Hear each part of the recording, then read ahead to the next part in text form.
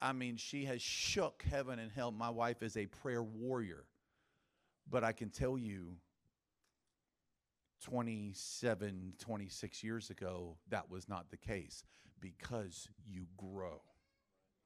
You grow. Okay? So, first of all, don't let anybody be to you what I was to her. And don't let anybody make you feel bad for where you're at. Don't you ever feel bad for where you're at. You get a hold of God. I just wanted to add one thing to what she said, and then we'll get out of here. Why pray out loud? She told you why. Because faith comes by hearing, and hearing by the word of God.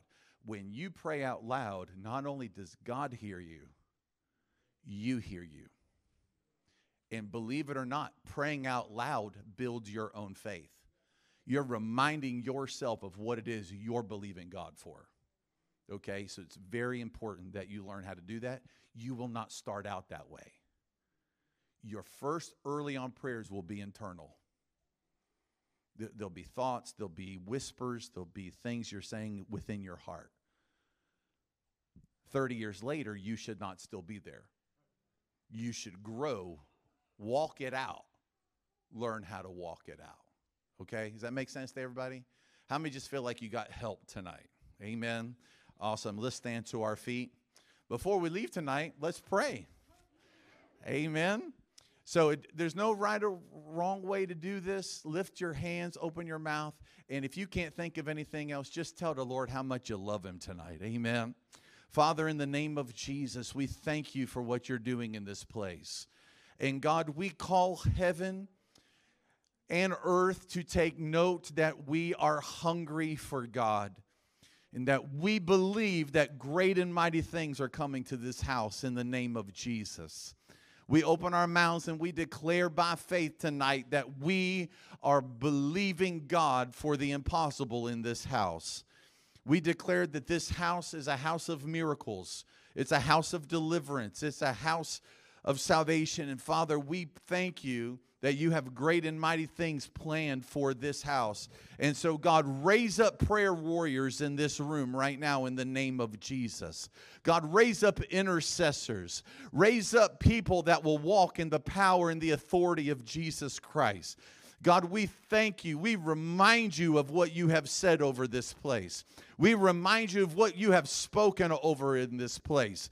God, that we are not only positioned for a move of God, but God, that countless numbers are on the way. So, Father, we receive them tonight in the name of Jesus. We speak to the four winds of the earth, from the north, the south, the east, and the west, to blow them in the name of Jesus, God. Lord, make this a house of prayer. Make this a praying church, a believing church, a hungry church, a thirsty church, God. In the name of Jesus, we love you, Lord. We love you, Lord. God, move us from the place of knowing about you to the place of knowing you. In Jesus' name. In Jesus' name. We thank you, Almighty God, for what you're doing in this place. In Jesus' name, let the church say amen. Amen, amen, amen. I want to ask you to keep praying Belinda as she's in recovering from a procedure. And then tomorrow morning, if you are up at this time, at 7:30 in the morning, Brandon is going in for a surgery that we need the hands of God to be on the hands of the surgeon in Jesus' name. Was able to sit with Brandon for a little bit today and pray with him and speak some positive things to him. So I would like us, before, just real quick, for us to pray for him, that first of all, he'll be able to sleep tonight. And then secondly, this procedure tomorrow will be successful. And we pray that the favor of God be on his body in Jesus' name.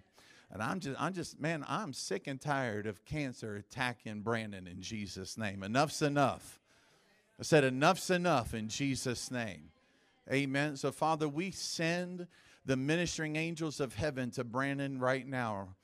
God, to minister right now. God, I command that tumor to detach off that bladder right now in the name of Jesus.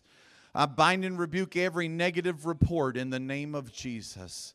And God, I pray for the surgeon. I pray for the nurses. I pray for the whole medical staff. You give them wisdom, knowledge, and understanding and skill in the name of Jesus. Preserve his life in the name of Jesus. Devil, we tell you to take your hands off. You can't have him in the name of Jesus.